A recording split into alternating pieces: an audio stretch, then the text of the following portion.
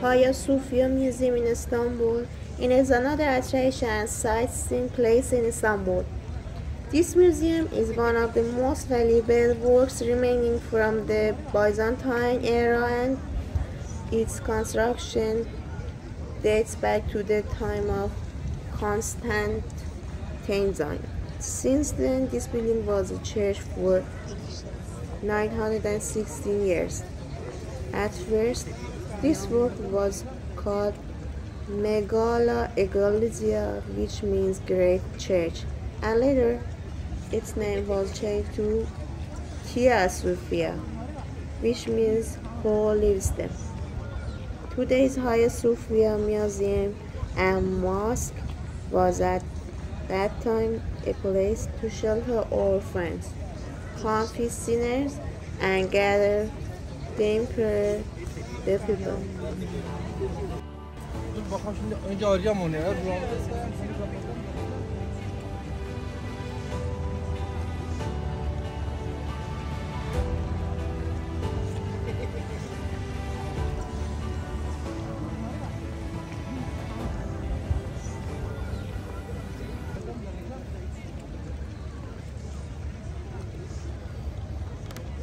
In the area before the Ottoman attack, this building was changed with very beautiful designs by the famous architects of that era and was rebuilt in a more resistant way to prevent fire and earthquake.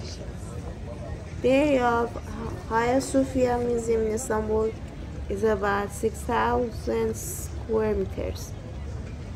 In its construction, arches and columns are used side by side, with precision and delicate coordination. In this museum, there are 4 very large columns that hold the 4 high arches. The main dome is also placed to them.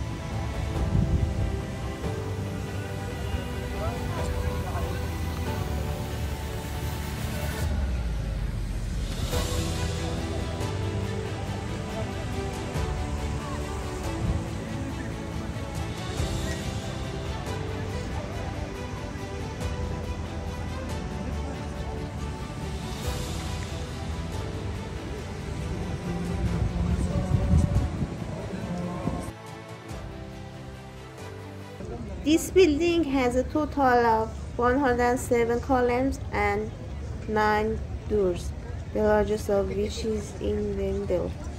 The Hagia Sophia Museum is located in Istanbul, near Topkapi Palace, Sultan Muhammad neighborhood. Every day except Mondays, and visiting hours are 9 to 19 in spring and summer, and 9 to 18 in autumn and winter. The entrance fee to the Hagia Sophia Museum is 100 lira.